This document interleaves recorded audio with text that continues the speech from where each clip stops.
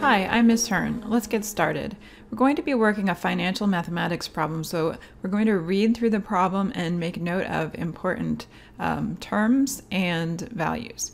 So it says Martin takes out a simple interest loan. So when I see simple interest, I know I'm going to be using a formula that relates to simple interest. So I'm going to write down my formula for simple interest just in case I need it. Principal equals interest equals principal times rate times time is what we use for simple interest. Now let's continue reading. Martin takes out a simple interest loan at 4%. R is going to be 4%. After 10 months, which is our time t, 10 months out of 12, because t is always measured in years. If we're given months, you just write it over 12.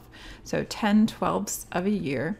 The amount of interest on the loan is $80.93. The interest that we get is $80.93. What was the amount of the loan? So the amount of the loan is referring to the principal, or in variables, that's P.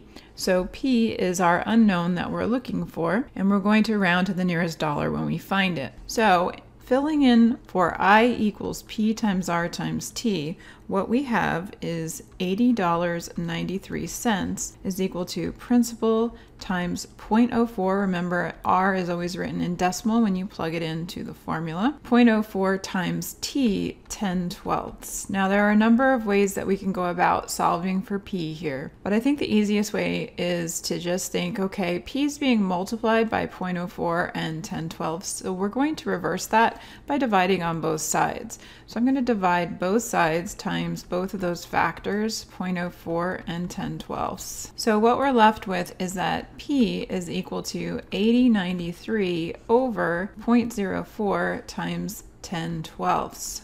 Now the tricky part in a lot of these problems is really just plugging into the calculator.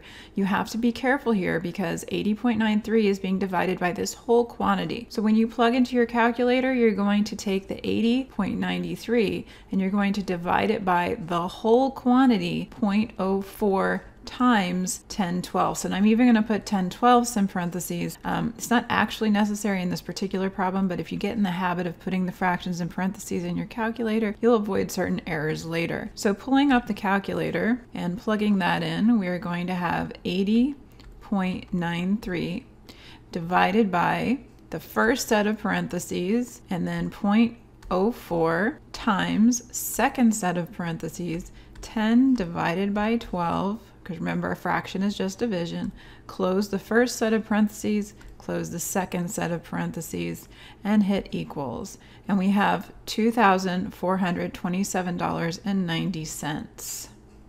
But we were asked to find this to the nearest dollar, so that's approximately $2,428. I hope you found this video helpful. If you did, please remember to like it because that will help other students to find the video.